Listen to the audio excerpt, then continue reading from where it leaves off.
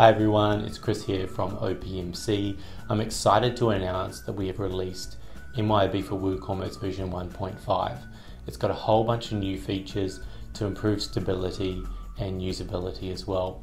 So to give you a quick preview of the updates that are incoming, we've added an automated cron job for product synchronization. We've added additional fields for company files, including user credentials and passwords. And we've made it so that creating MYOB entries are only successful after payments are completed.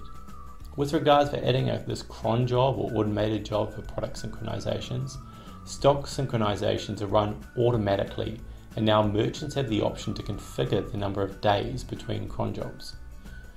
We've also got additional fields added for company files. So in our previous version, when the MYOB user logged into the company file, another username and password was required to access the file.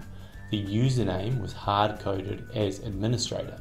Now, MYOB users are able to configure the username and password for the company file. In addition to that, we've created a system so that MYOB entries are only made after successful payment.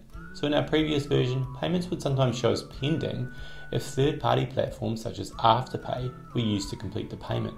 Now, entries are only created in MYOB when successful payments are completed, avoiding confusion where payments may show as pending. Well, I'm really pleased with this release. It covers a lot of issues that customers were having.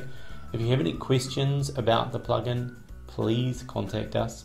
If you would like any new features, please let us know. We're always open to ideas. And if you would like to find out more about the product, check out the link in the description below. Well, that's all from me for now. I'd love you to subscribe to our channel if you're interested in the content. And as always, if you like this video, click the thumbs up. If you don't like it, click the thumbs down and tell us why. Thanks, have a great day.